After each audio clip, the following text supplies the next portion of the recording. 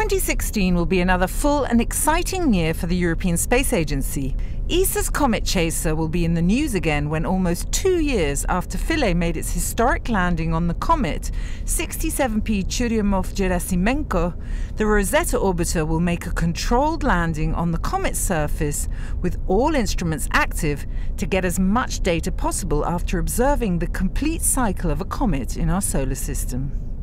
2016 will also be a Martian year with the launch in March of ExoMars and the landing in October of its Schiaparelli module containing a robotic lander.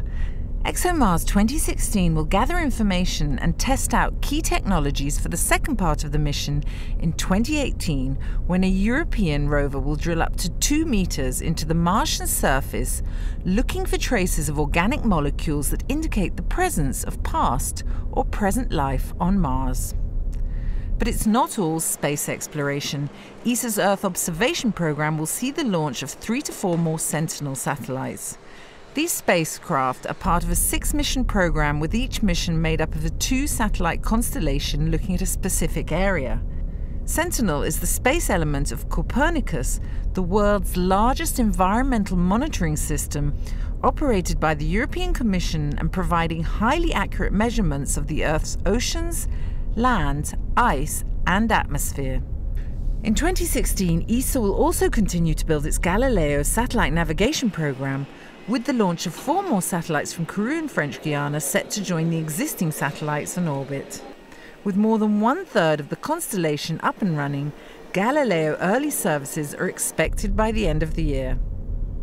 ESA will take one more step forward in telecommunications with the launch in early 2016 of the first part of its European data relay system.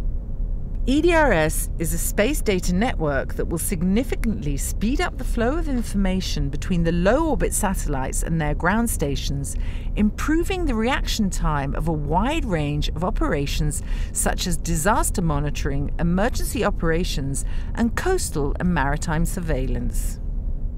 Towards the end of the year, ESA will see the launch of the first small GEO platform on Ariane 5, the AG-1 satellite under public-private partnership with operator Hispasat.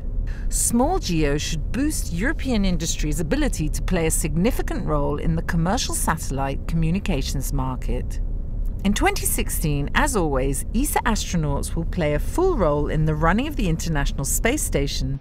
Timothy Peake, the first British ESA astronaut to visit the ISS, will be coming back in June after a 6-month mission. And in November, the youngest member of the European Astronaut Corps, Frenchman Thomas Pesquet, will be travelling up on a Soyuz spacecraft to take his turn aboard the ISS. Finally, at the end of 2016, ESA's ministerial conference will take place at Lucerne in Switzerland, a key rendezvous for decisions about the future of Europe in space.